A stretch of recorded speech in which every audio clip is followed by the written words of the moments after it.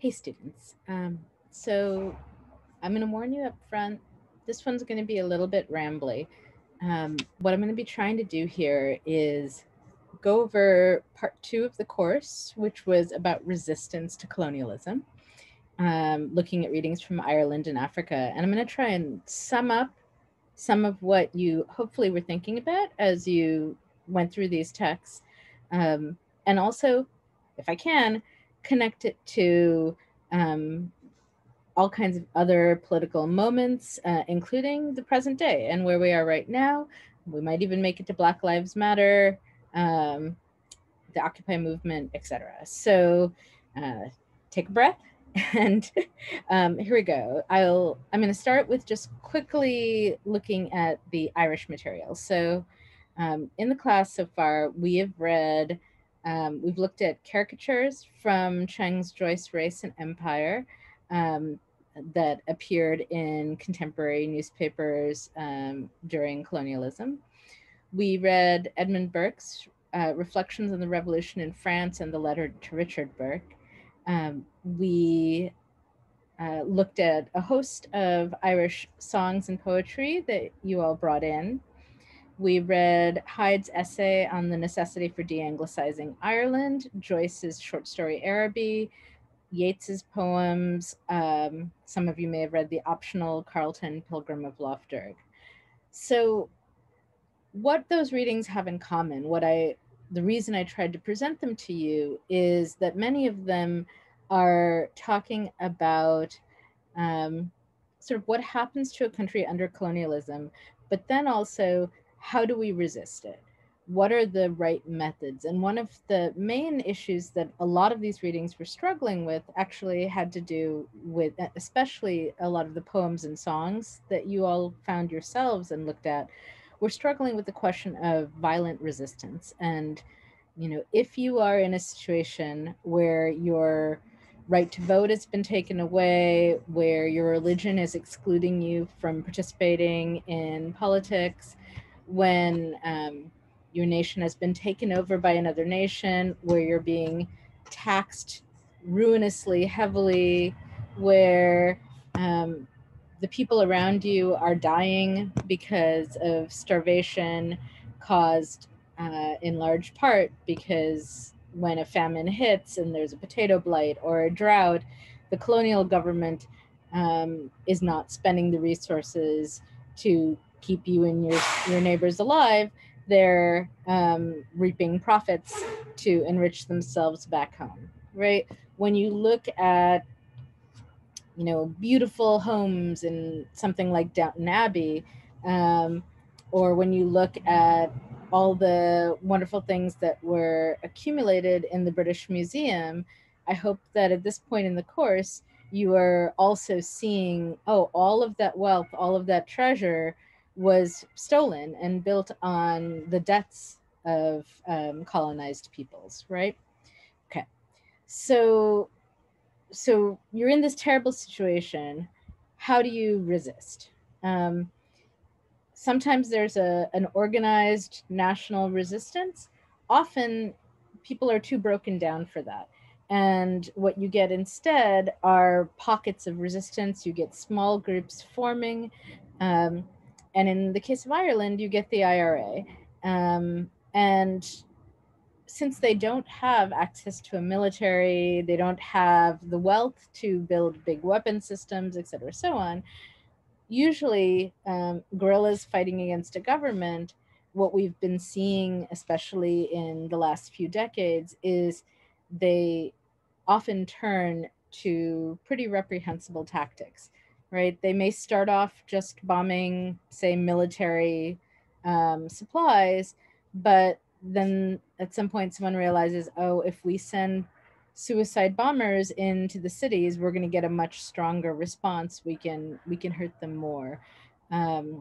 If you start running out of people who can fight for you because they're all dying, all the young men in Ireland dying, well, maybe we're going to start recruiting child soldiers. Maybe we're even going to essentially coerce or force people to fight for us because the situation is just that bad, right? That's the kind of justification that people put forward. In my own country of Sri Lanka, we had 30 years of civil conflict, and the Tamil Tigers were a minority ethnic group that that started off with a lot of noble ideals, and people, including my own parents, sent money to support the boys back home in their fight for justice.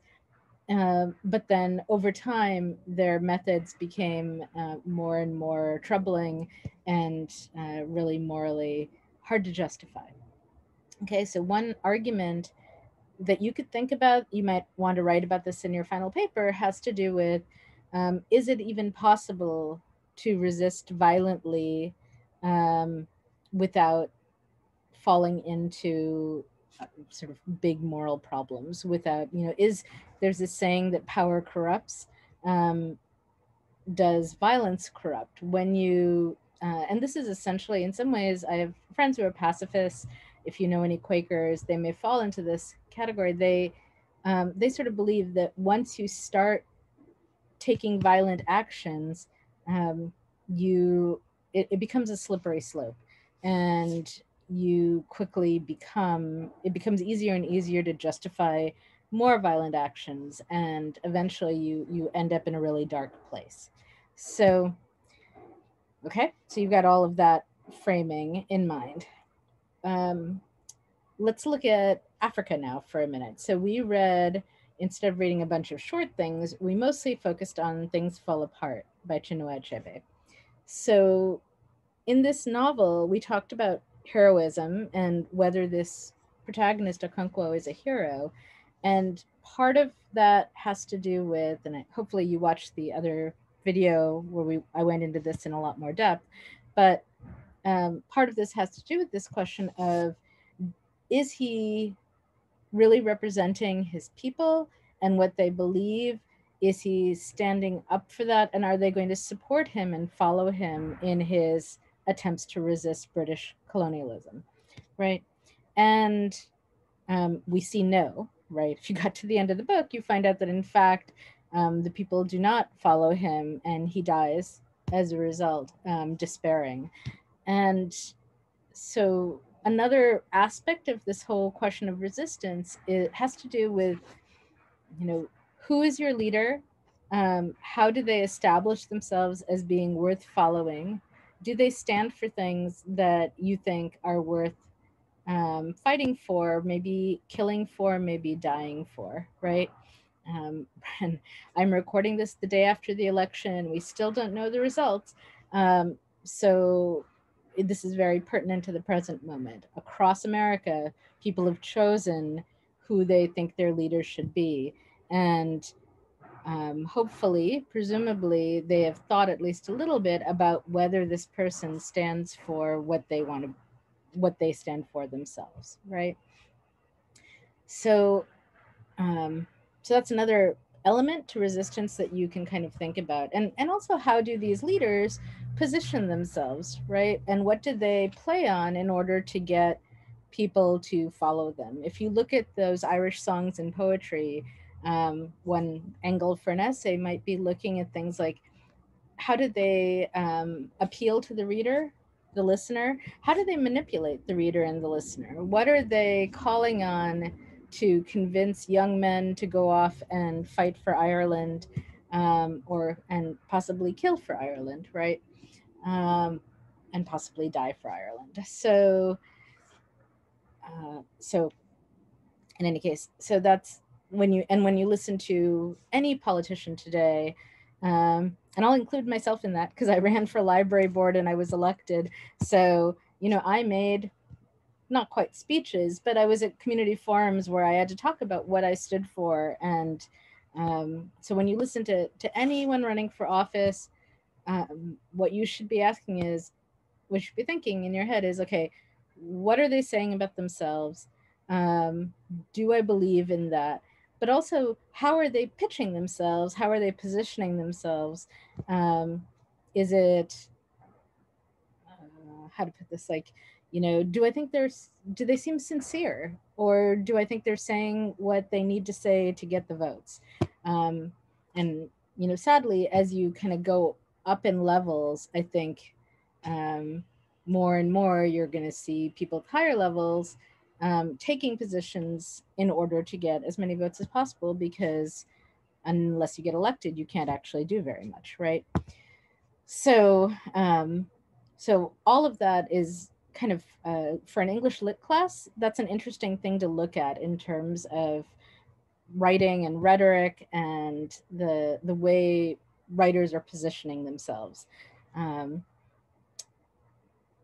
if another aspect of this, um, if you went on and looked at Soyinka, I'll just note we read The Lion and the Jewel, but it was optional. And for the most part, I would say this is more about the influence of modernity than like direct resistance. But where it does tie in has to do with um, how you adapt or don't adapt, how you resist. And the school teacher kind of is slavishly following British attitudes and ends up losing the girl as a result. Whereas the chief, who's kind of horrible, and in fact, you know, the whole play is terribly sexist and problematic. He deceives and lies to this girl to get her to sleep with him, etc. But where he succeeds, it's in large part because he is able to use technology, this stamp machine that he's going to put her photo on, um, which she finds very attractive, as a way to support his position um, as leader of this village. He's kind of setting himself out there as like as nation building, and it's kind of fascinating. Um, so if you're writing something where you're looking at how people um, use rhetoric and language to manipulate other people for the purposes of, say, winning an election or seducing a girl, that would be a really interesting text to look at for that.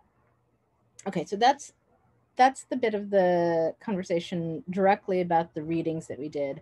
I do want to just leave you with some questions to think about connecting it to the present day, right? So if you look at various resistance movements in America, you'll see that many of them struggled with the same question about violence, right?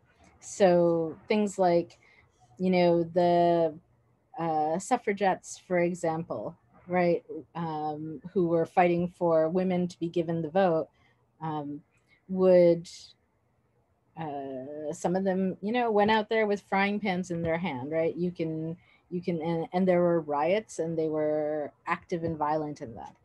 um, the big one that I'm assuming you're all familiar with is sort of the division in policy between during the civil rights movement between Malcolm X and Dr. Martin Luther King, where Malcolm X was um,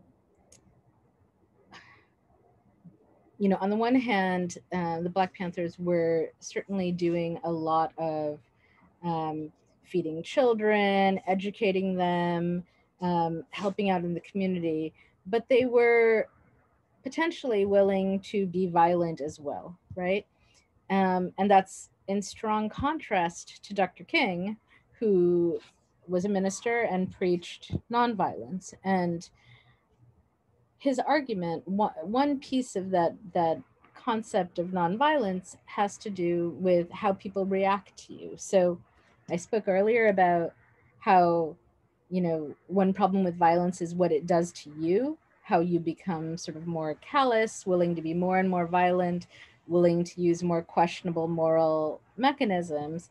But another problem with using violence in resistance um, is that people start seeing you as violent. It makes it very easy for them to paint you as animalistic, as dangerous. And think back to those um, cartoons from Professor Chang, where the Irish were portrayed as violent, drunken apes, right? Um, so every time an Irishman, you know, got into a fight, um, the English cartoonists would respond by drawing this sort of caricature, right? And that would kind of reinforce attitudes in England that, oh, the Irish really are just so violent. They're like animals. They're like children. They're not fully human. They can't rule themselves. They can't be trusted with the vote, right? That was a big thread of the argument. This is also the argument that's been made about women, that women are too emotional, they get hysterical, and as a result, they can't be trusted with the vote. And if you look towards, our current elections in 2016, a big thread of the argument against Hillary Clinton was from people who really, on a base level, didn't believe that a woman could be trusted to be rational um, and be capable of being president of a country. And so we're still dealing with all of these attitudes right now. They're all very much present in our contemporary conversations. If you're interested in this, I find Hillary's various memoirs to be fascinating reading. So you could take a look at that. Um, I think the one I read was maybe called "What Happened," um, and I think it does a good job of laying out the various forces arrayed against her, and one of them was clearly sexism in a pretty hardcore way. There were other things too. So, okay, I know this is a little rambly. I'm trying to tie a lot of different things together. And normally, if we were in class, we would be pausing this every few minutes and having some back and forth conversation about it. And I'm so sorry we can't do that. So, um, but hopefully, you're thinking as you're listening to this and forming some ideas that will be useful to you as you start writing your final papers. So, the argument that Dr. King made about not using violence is in fact the same argument that Gandhi makes in during India's fight for independence. And he had this term satyagraha, which essentially means the same thing, this sort of philosophy of nonviolent resistance. I'd like to also highlight, though, that Gandhi was very definitely aware of the power of the media and the power of shame. Many of the things he did, you read that chapter, Salt, about Gandhi and the Salt March, and Minal Hajratwala's relative who marched with him on that.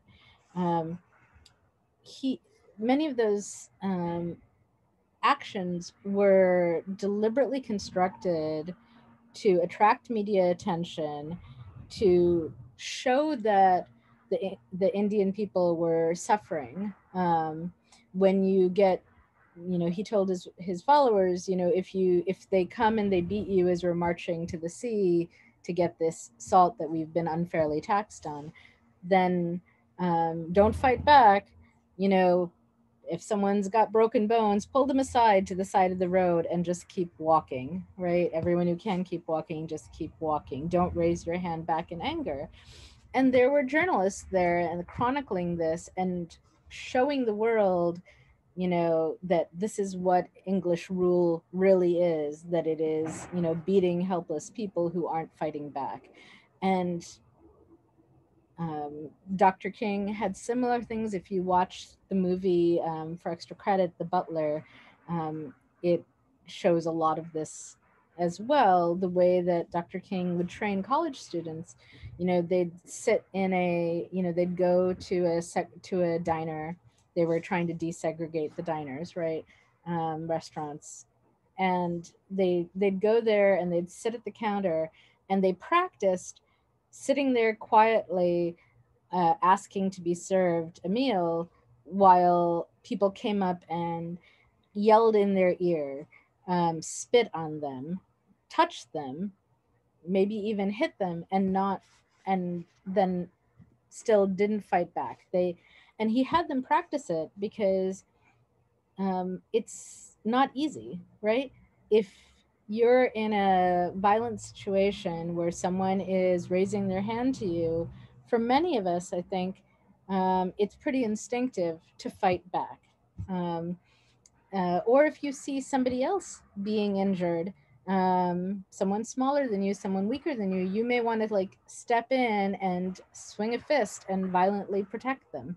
And Dr. King thought that was not going to be the way to get civil rights. And so he worked with these young people and everyone who was supporting this fight to try to maintain a nonviolent posture going forward. So that's another thing that you can look at. You could look at, we didn't read them for this class, but you could certainly look at Dr. King's speeches and connect them to some of this material if you wanted to do a sort of rhetorical analysis of, um, of violence and resistance. What is effective? What's not effective? What is the effect on your audience? Um, can you use shame to help motivate them? What is the effect on you, right? If you allow yourself to be violent or if you resist, resist that urge and try to stay peaceful. And just to be clear, I'm not actually advocating for any particular position here, and I would say that I don't know what is the most effective, despite the fact that I've spent a long time studying this.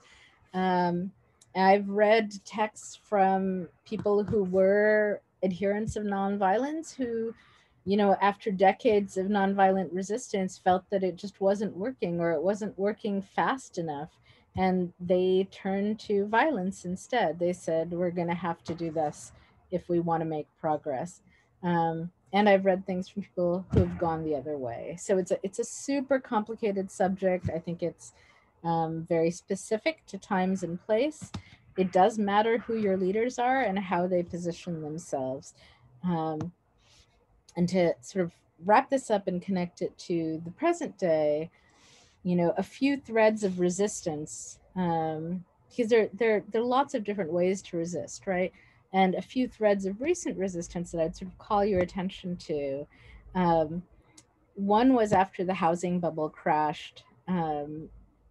America was going through very tough economic times. I think many of you were probably not very, you know, still kids at this point, but you may remember family members who might have lost their homes or were otherwise really economically struggling in 2009.